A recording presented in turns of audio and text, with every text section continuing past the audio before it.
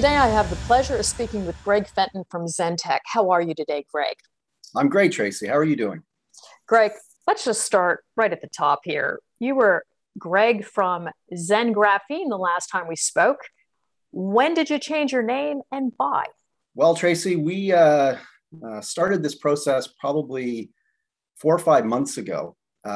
We wanted to have a name that really reflected the evolution of our company and where we're going.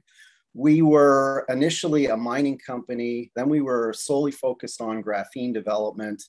But then as we continued to evolve and started to get some big wins in the technology space, we thought the name Zentek would better represent who we are as a business. Graphene is still a nascent term. It's a nascent industry. Not everybody understands what graphene is and hasn't been exposed to it. So given the fact that we're really a technology-focused business, we thought Zentek would be more representative of where we're focusing and where we're going in the future. And of course, you're maintaining your trading symbol, which is Zen, correct? Z-E-N or Z-E-N for our American audience. We are maintaining that, but that brings up another great point. We have also applied to do an uplisting to the NASDAQ in the US market. We put in that application about 3 weeks ago, and we anticipate having approval of that by the end of November or early December. So we will likely have a new trading ticker in the US at that point. I won't let you know what it is until we get it approved, but for now, we're still ZEN. Well, speaking of timing, the last time we spoke, we were very excited about your ZENGuard. Let's keep going with the Zen theme here. Products, how are those going, and what's the latest with the ZENGuard? ZENGuard is going very, very well, Tracy. The amount of interest in this product is even overwhelmed us. There were a lot of people that were watching it from the sidelines until we got Health Canada approval. Once we got Health Canada approval, that really opened the doors for more involved discussions with potential buyers of the product. Those discussions are currently underway. There is a fairly rigorous testing process that most end users will need to be able to purchase this, i.e., test the products with their membership. And I can say that that is going incredibly well. So we're very, very happy with where we are. So in addition to, of course, your submission for your NASDAQ listing, you've changed your name, an update on ZENGuard. Thank you. You've also had some very interesting technology news, which I don't really, this is new to me, the icephobic coating. Talk to us about that, please. Sure. Yeah, that's very, very exciting news.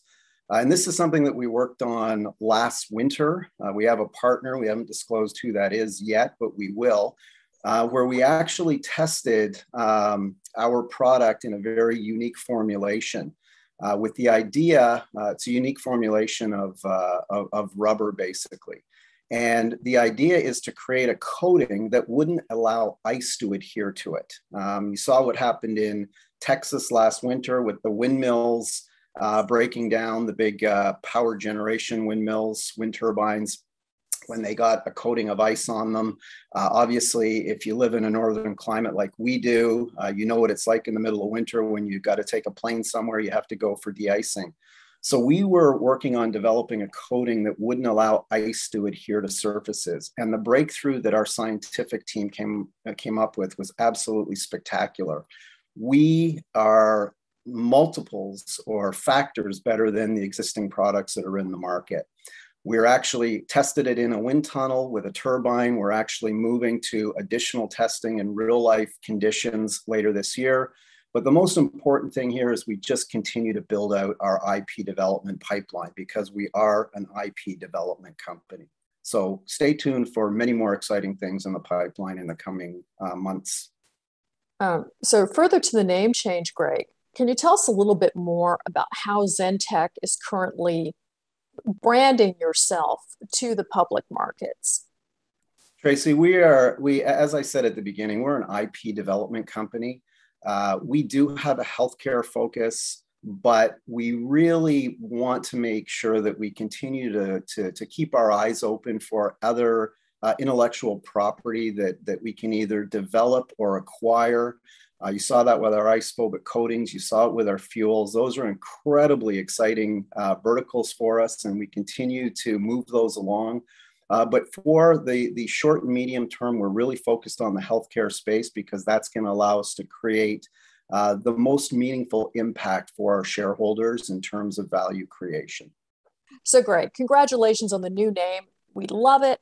And please join us shortly. We want an update on this new management, some of these new management appointees that you've been announcing recently. Thank you. Thanks, Tracy.